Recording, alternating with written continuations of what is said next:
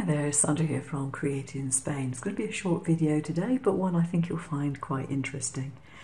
If you have an inkjet printer, have you ever tried printing on acetate? This acetate says ink laser copies manual. Nope.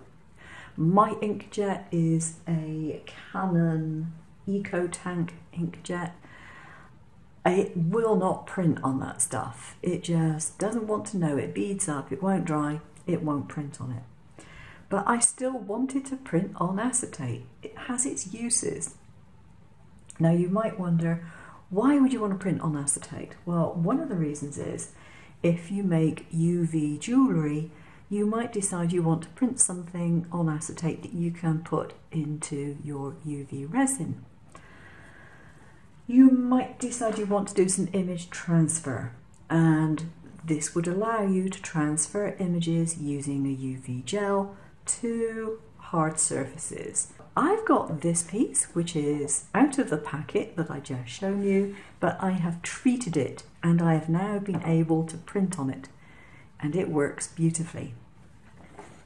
The only thing that you need to do this is some PVA glue. I've got a fast drying wood glue here and a roller.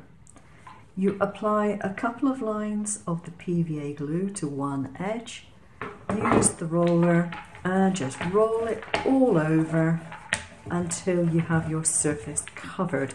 Now I recommend doing it on a silicone mat or something because you're going to get glue around the edges.